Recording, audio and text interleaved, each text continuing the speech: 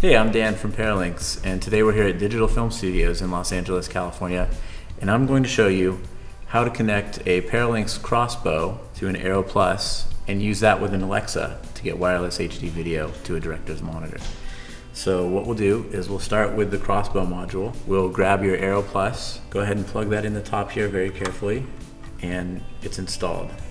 Go ahead and grab your Crossbow power interlink cable, plug that into your Arrow Plus first, and then you're going to go ahead and plug the other end into the Crossbow to provide power. Just like that.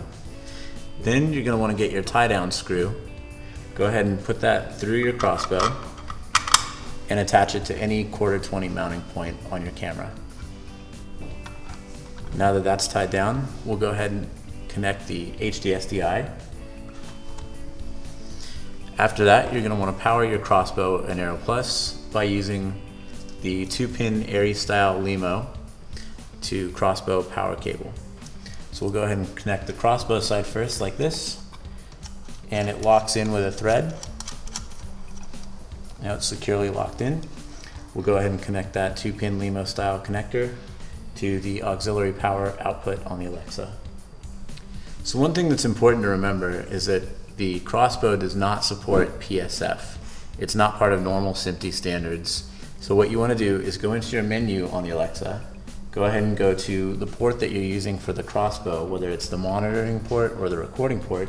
Today we're using recording, so we'll select that, go to Rec Out, go to your frame rate, make sure it's set to your local frame rate, whether that's 2398 in the US or perhaps 25 frames per second in Europe, and make sure that your scan format is set to P for progressive, not PSF. So I've got a lightweight carbon fiber rod with 2 Red Rock micro handles here. And I've got Red Rock micro spud connectors that I use to quick release the monitor on and off, as well as to quick release the Arrow Plus receiver on and off. We'll go ahead and take our small HD AC7 monitor, slide that into the micro spud receiver and lock it in. Take a micro spud, very carefully thread that into the back of the receiver.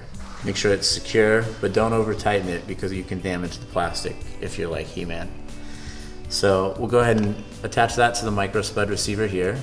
Go ahead and tighten down and your Arrow Plus is locked into place.